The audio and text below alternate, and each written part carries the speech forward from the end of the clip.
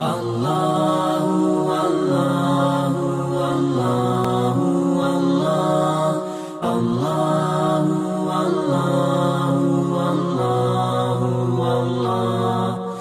Bismillahir Rahmanir Rahim. Alhamdulillahi Rabbil Alamin wassalatu wassalamu ala Rasulil Kareem wa ala alihi wa ashabihi ajma'in. సర్వలోక సృష్టికి కర్త పరమ కరుణామయుడు అపార కృపాశీలుడు అనేటువంటి అల్లాహ్ పేరుతో ప్రారంభిస్తున్నాను.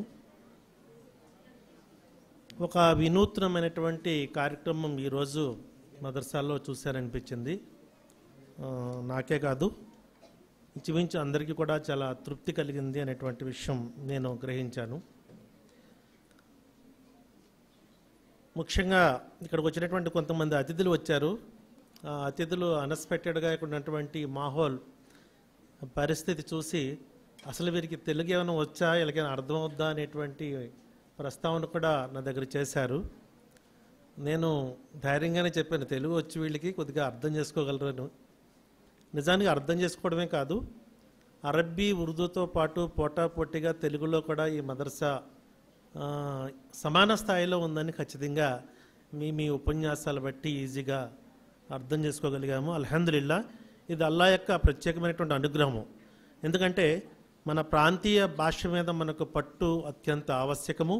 ఎందుకంటే దానిని ఎందుకు ఆవశ్యకమని చెప్తున్నానంటే, ఆ సందేశ ప్రచారం ఏదైతే ఉందో అది మన ప్రాంతీయ భాషలోనే మనము చేయవలసి ఉంటుంది.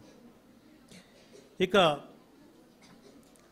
మీకు ఎంత శిక్షణ మీరు పొందారంటే మీ వెనకాల ఎంత ప్రెషరు మీ అధ్యాపకులు టీచర్స్ ఎంత కృషి చేస్తున్నారనేది కూడా అర్థమవుతుంది. నిజంగా వారు భోజనం కూడా చేయకుండా చేస్తున్నారో చేయడం లేదో మనసంతా మీ మీద పెట్టి కూర్చున్నారు. అసలు ఇప్పుడు మీరు సక్సెస్ అయితే వాళ్ళు సక్సెస్ అయినట్టు, మీరు సరిగ్గా చెప్పకపోతే వాళ్ళు ఫెయిల్ అయినట్టు, ఈ విధమైన ఫీలింగ్స్తో వాళ్ళు కూర్చున్నారు. ఏది ఏమైనప్పటికీ వారి కృషి కూడా ఎంత ఉందో అనేది వారు మీకు ఎటువంటి ట్రైనింగ్ ఇచ్చారో నిజంగా చూడలేదు, కానీ మంచి ట్రైనింగ్ ఇచ్చారని మాత్రం చాలా అర్థం చేసుకోగలిగాం. అయితే ఇంకా ఉన్నతంగా ఎదగాలనే ఆశకి హద్దు లేదు. ఎందుకంటే ఆకాశ నక్షత్రాల్లాగా కారుణ్యమూర్తి మహాప్రవక్త సల్లల్లాహు అలైహి వసల్లం తన యొక్క ఉమ్మత్ని తయారు చేశారు. ఆకాశ నక్షత్రంలాగా వెలిగెళ్ళారు. నిజంగా బిలాల్ ఎవరో, అబూబకర్ ఎవరో, ఉమ్మర్ ఎవరో అక్కడ ఆ ప్రాంతంలో ఆ గల్లీలో ఉన్న ప్రజలకే తెలుసు, ప్రపంచానికి తెలియదు. కానీ ప్రపంచానికి వారు పరిచయం అయ్యారు ప్రవక్త సల్లల్లాహు అలైహి వసల్లం శిక్షణలో. కాబట్టి ఆ అదృష్టం అల్లాహ్ సుబ్హానహు వ తఆలా ఆ టీచర్స్ ద్వారా మీకు నాకు మనందరూ కూడా కలగాలని ఆ దైవాన్ని నేను ప్రార్థన చేస్తున్నాను. ఇక సహజంగా మంచి విషయాలు మనం ఇప్పుడు తారీఫ్ చేసుకుంటే సంతోషపడుతుంటాం. అలాగే లోపాలు కూడా ఏమైనా ఉంటే సరి చేసుకోవడానికి మనం ప్రయత్నం కూడా చేయాలి. ఎందుకంటే ఎదుగుదల అనేది ఎప్పుడు ఉంటుందంటే మనలో లోపాలని మనం గుర్తించినప్పుడు, దాన్ని సరి చేసుకున్నప్పుడు మాత్రమే అది సాధ్యపడుతుంది. ప్రారంభంలో చాలామంది చెప్తూ ఇది నేను కొత్తగా వింటున్నాను, ఇస్లామీయ పద్ధతిలో వందనములు అనేటువంటి పద్ధతి ఒకటి చెప్తున్నారు. అది కొద్దిగా అంటే నేను నా తరపున అది అవునని కానీ కాదని కానీ చెప్పడం లేదు. ఈ వందనములు అనేటువంటి టెర్మినాలజీ ఏదైతే ఉందో అది ఇస్లామీ పరిభాషలో ఎక్కడా కూడా లేదు. కాబట్టి మన వక్తలకి, పెద్దలకి, పిల్లలకి, నా సోదరి అందరికీ మనందరి సృష్టికర్త అయిన అల్లాహ్ తరపున అస్సలాము అలైకుం అని చెప్పచ్చు, లేదా శాంతి సమాధానం కలుగునుగాక అని చెప్పచ్చు. ఇస్లామీయ పద్ధతిలో ఆ టెర్మినాలజీ వందనములు అనేటువంటి పదం ఒక్కటి కూడా వదిలేస్తే బాగుంటుంది అనేటువంటి నా కోరిక. ఎందుకంటే ఆ పదం మంది కాదు, క్రిస్టియానిటీ పదం. మనం స్వచ్ఛమైనటువంటి ఇస్లామీయ ధర్మంలో జీవిస్తూ స్వచ్ఛమైన పదాలని మనం యాడ్ చేసుకుంటూ పోవాలి. మనది కాని పదాలు అవసరమైతే అవసరార్థం మన సమాజంలో ముస్లిమేతలతో కలిసినప్పుడు, ఫర్ ఎగ్జాంపుల్ ఏదైనా క్రిస్టియన్ సోదరులు కలుస్తుంటాం, అమ్మ వందనాలండి, ఎక్కడికి వెళ్తున్నారండి అంటాం. ఎందుకు? వారికి ఆ టెర్మినాలజీ ఇష్టపడతారు. నిజంగా అది దోషమే కాదు. వందనాలంటే వారు ఒక విధమైనటువంటి కలయికల సందర్భం. మనం ఎలా సలాం చెప్పుకుంటాం, సలాం అంటే దువా, వందనాలు దువా కాదు, కేవలం కృతజ్ఞత అనేటువంటి భావంతో అది వస్తుంది. అది హిందూ కల్చర్లో మనం చూసుకున్నట్లయితే మరి ఈ రోజునాడు వందే మాతరం గురించి పెద్ద చర్చ జరుగుతుంది. అది పాడమని ముస్లింలందరూ ఏకాగ్రహంగా కూర్చున్నారు. వందే మాతరం అంటే ఈ భూమికి నేను సాష్టాంగ ప్రమాణం చేస్తున్నటువంటి పదం అక్కడ కలిసి ఉంది.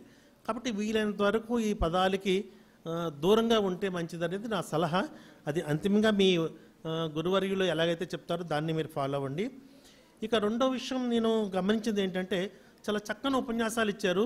నేను విన్న ఉపన్యాసమే మళ్ళీ వింటున్నానా అని ఒక 2-3 ఉపన్యాసాలు చెప్పిన వాళ్ళే మళ్ళీ అది రిపీట్గా చేసి చెప్తున్నట్టు అనిపిస్తుంది.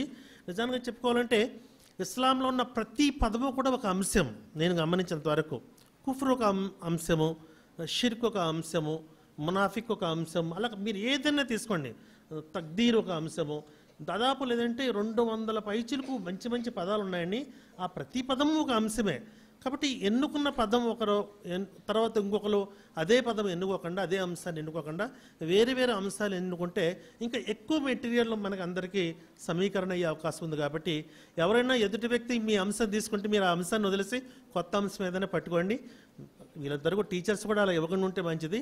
కానీ ఒకవేళ పొరపాటుని మీ అంశం ఎవరి దగ్గర ఉంటే వాళ్ళకంటే ప్రత్యేకంగా తయారు చేసుకోవాలని మీదైన అంశాన్ని ఎంచుకోండి, దాని గురించి శ్రమ చేయండి. తప్పనిసరిగా అందులో మరింత సామర్థ్యాలు పెరిగేటువంటి అవకాశం ఉంది.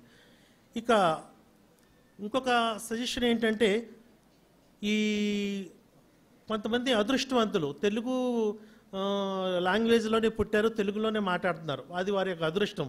కాబట్టి ఇక్కడికి వచ్చి చాలా ఫ్లూయెన్సీగా మాట్లాడేస్తుంటారు.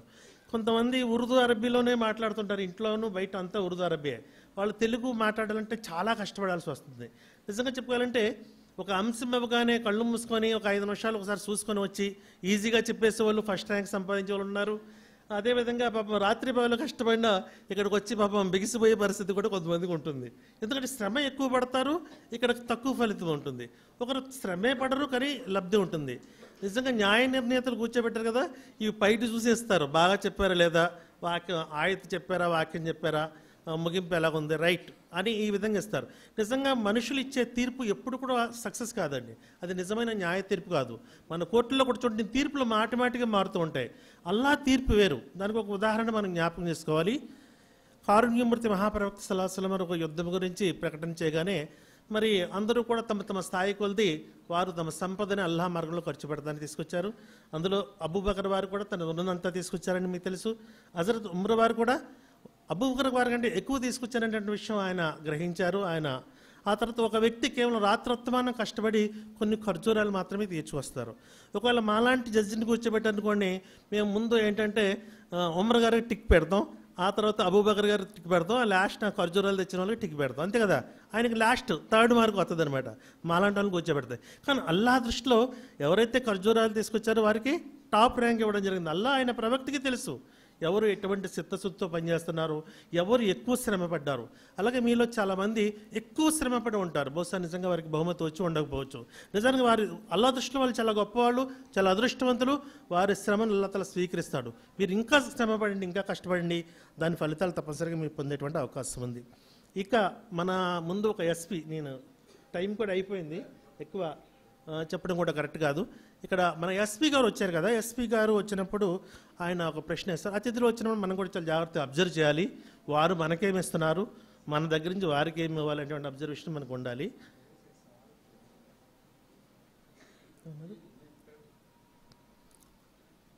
అతిథి మాట్లాడుతూ మనకు ఒక ప్రశ్న వేశారు. ఏంటి ఆ ప్రశ్న అండి? అబ్రహాం లింకన్ మీకు తెలుసా అని అడిగారు. తెలుసు, విన్నాం కాబట్టి తెలుసు అని చెప్పొచ్చు, అందులో తప్పలేదు. ఎవరో చెప్పండి అంటే ఇంచుమించు ఎక్కువ మంది ఏంటంటే సైంటిస్ట్ అని టక్కని చెప్పారు. నాకు తెలిసి ఏంటంటే ఎప్పుడైనా మీ జీవితంలో అబ్రహాం లింకన్ సైంటిస్ట్ అని చదివితే అది చెప్పాల్సి ఉంటుంది. ఒకవేళ తెలియదని కూడా చెప్పాల్సిన అవసరం లేదు. చెప్పకపోవడం కూడా ఒక పెద్ద మార్క్, ఒక గుడ్ విల్, తెలివైన వాడని అర్థం, తెలిసిన వాడని అర్థం. ఎందుకంటే నీకు తెలియదనే విషయం నీకు తెలుసు, నీకు తెలియదనే విషయం నీకు తెలియడం కూడా పెద్ద తెలియడమే. చాలామంది తెలియకుండా తెలిసినట్టుగా మాట్లాడుతుంటారు. ఆ సమాజం చాలా పెద్దది ఉంది మార్కెట్లో. అటువంటి సమాజం నుంచి మనం బయటపడాలి. కాబట్టి తెలియని విషయం తెలియదు కాబట్టి ఈ విషయంలో నేను మాట్లాడకూడదు, మాట్లాడితే తప్పు చేయడం అన్నమాట, మౌనంగా ఉండడం రైట్ చేయడం. కాబట్టి ఇది మనం పట్టుకోవాలి, నేర్చుకోవాలి. ఇది మన ధర్మానికి చాలా కీలకమైనది. కాబట్టి ఆ విషయంలో కొద్దిగా మీరు జాగ్రత్తగా ఉండండి భవిష్యత్తులో. నెక్స్ట్ ఎస్పీ గారు, ఆయన ఒక హిందూ సోదరుడు కాబట్టి ఆయన తనదనే మెజర్లోంచి ఏదైనా చెప్తాడు. ఆయన ఎవరో తెలుసా అని చెప్పి ఆయన అమెరికా అధ్యక్షుడిగా జ్ఞాపకం చేస్తూ ఆయన అంత ఉన్నత స్థాయిని ఏదో దానికి సంబంధించినటువంటి ఒక ఫార్ములా ఏదో చెప్పారు, దాన్ని మన ముందు పెట్టాడు. నిజంగా చెప్పుకోవాలంటే ఆ ఫార్ములా ఆయన ప్రాపంచికంగా భౌతికంగా సమాజంలో ఎవరెవరు ఎలా ఎదిగారు, దాని మూల కారణాలు ఏంటనేటువంటి అన్వేషణలో అవి చెప్పడం జరిగింది. నిజానికి ప్రపంచంలో సరిగ్గా అధ్యయనం చేస్తే ఈ రోజునాడు ఆయన అబ్రహాం లింకన్ గురించి చెప్పారు, ఇంకొకరిన సచిన్ టెండూల్కర్ గురించి చెప్పొచ్చు, ఇంకొక అతను ఇంకో దాని గురించి చెప్పొచ్చు. ప్రపంచంలో ఎవరి గురించి చెప్పినా ఆయన ఏదో ఒక దాంట్లోనే సక్సెస్ అయినట్టుగా మీకు చూపించగలుగుతారు. కానీ కారుణ్యమూర్తి మహాప్రవక్త సల్లల్లాహు అలైహి వసల్లం కానీ ఆయన అనుచరులైనటువంటి ఖుల్ఫాయే రాషిదీన్ ఎలాగైతే 4 ఖలీఫాలు ఉన్నారు, కానీ వారి ప్రపంచంలో అన్ని రంగాల్లో కూడా సక్సెస్ అయ్యారండి. ఈ విషయాన్ని మనం గుర్తు చేసుకోవాలి, కనీసం జ్ఞాపకం రావాలి. ఆయన ఒక దాంట్లో సక్సెస్ గురించి చెప్తున్నారు, జీవితంలో అన్ని రంగాల్లో సక్సెస్ అయినటువంటి నా ప్రవక్త మహనీయ ముహమ్మద్ సల్లల్లాహు అలైహి వసల్లం గురించి బహుశా ఆయన తెలియదు. ఎప్పుడైనా అవకాశం ఉంటే ఆయన సందేశం అనేటువంటి కోరిక తప్పన మనలోకి రావాలి. అది విశ్వాసాన్ని పెంచుకోవడం అంటారు. ఈ అబ్జర్వేషన్ ఎప్పుడైతే ఉందో, ఈ పరిశీలన దృష్టి ఎప్పుడైతే ఉందో, మన దగ్గర ఉన్నదాన్ని బట్టి మనం గర్వపడుతూ ఉంటాం, వారి దగ్గర లేని దాన్ని బట్టి మనం చాలా అఫ్సోస్ అవుతూ ఎప్పుడో ఒక రోజు నాటి ఇటువంటి వ్యక్తిని సందేశం అనేటువంటి కోరిక కూడా మనకు కలుగుతుంది. ముక్తసరిగా కొన్ని విషయాలు నేను చెప్పాను. ఇప్పుడే మన ముందు సిరాజ్ గారు మీకు ఒక మంచి బ్లెస్సింగ్ వర్డ్ ఒకటి చెప్పారు. ఏంటంటే మీ ఉపన్యాసాలన్నీ కూడా అది రికార్డ్ చేసి పుస్తకం రూపంలో ప్రింట్ చేయాలని. అంటే ఎంత ఇంప్రెస్ అయ్యారో దీన్ని బట్టి అర్థమవుతుంది.